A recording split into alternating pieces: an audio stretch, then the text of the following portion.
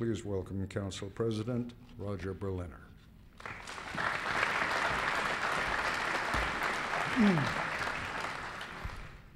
Ladies and gentlemen, distinguished guests, on behalf of all of my colleagues on the Montgomery County Council, we salute you among us today, some 150 strong, who more than 70 years ago reshaped our lives, our history, and our destiny.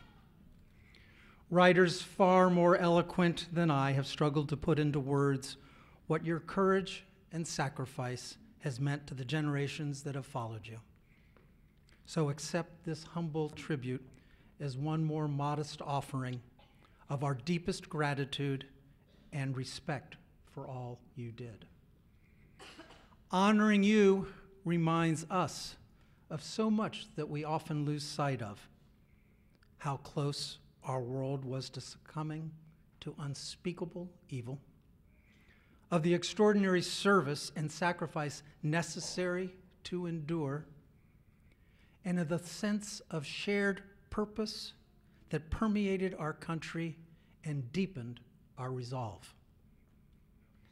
The world really did exist in black and white at that time. There was no nuance to ponder. There was only a job to get done. There was, at that moment, an iconic poster that captured it.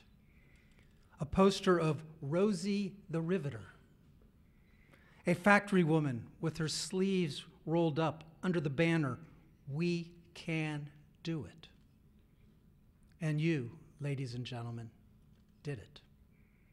Whether you were camp liberators or guarding our own shores, whether you were in the European theater, the Pacific, or Northern Africa, whether you served in the Army, Navy, Marines, Air Force, or Coast Guard, you were our world's white knights in shining armor, defending the realm.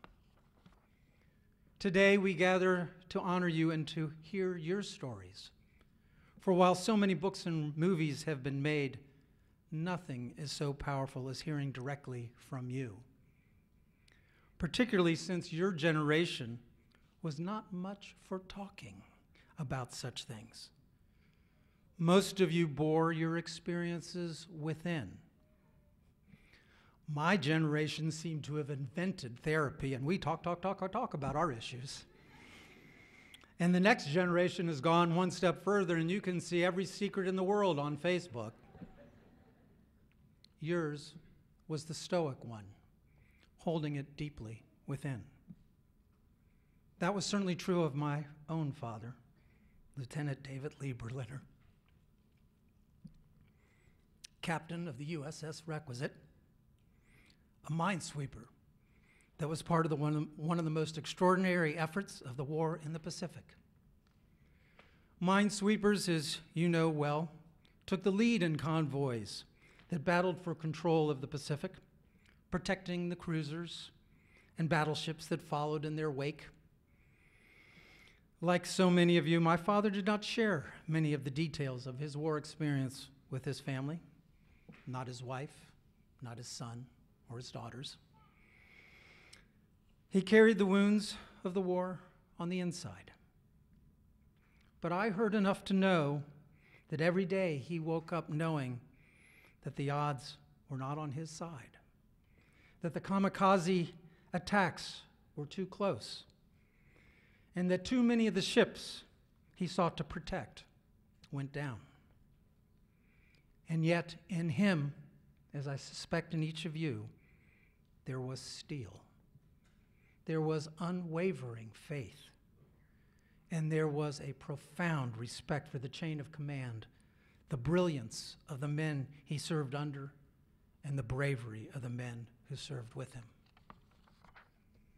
So today you have to indulge us as we bear witness to your unique contribution to world history, whether you were on the front lines or bandaging the wounded, whether you were making the planes fly or keeping our crews supplied, whether you were at the Battle of the Bulge or on Iwo Jima and witnessed our flag being raised as two gentlemen in the front row did.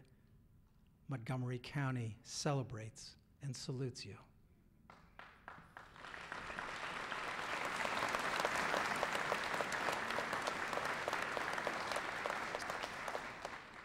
And it is fitting for our county to do so, because now we are home to the finest medical institution in the world dedicated to caring for our brave wounded warriors. We see every day the sacrifice in life and limb that those who have come after you have been called to make.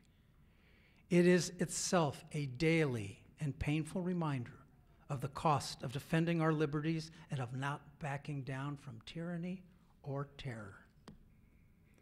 Ladies and gentlemen, distinguished veterans of World War II, my colleagues on the County Council and I are proud to have initiated this celebration of you, and we owe Neil Greenberger of our staff a special thanks for conceiving of it and carrying it forward in such a splendid manner.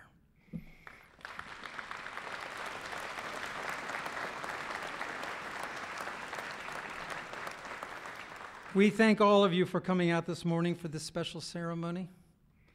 But those of you in the audience, you can make it that much more special by making sure that you come up after this program is over and express for yourself your own heartfelt gratitude. I know that so many of you are the children and grandchildren of those we honor today, and that too is so special. And we have this young lady in the front row who is 5 years old. That's because she's 105 and she decided she'd start over.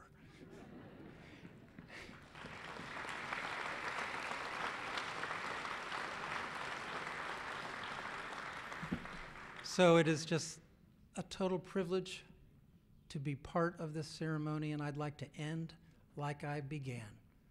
Let me salute you.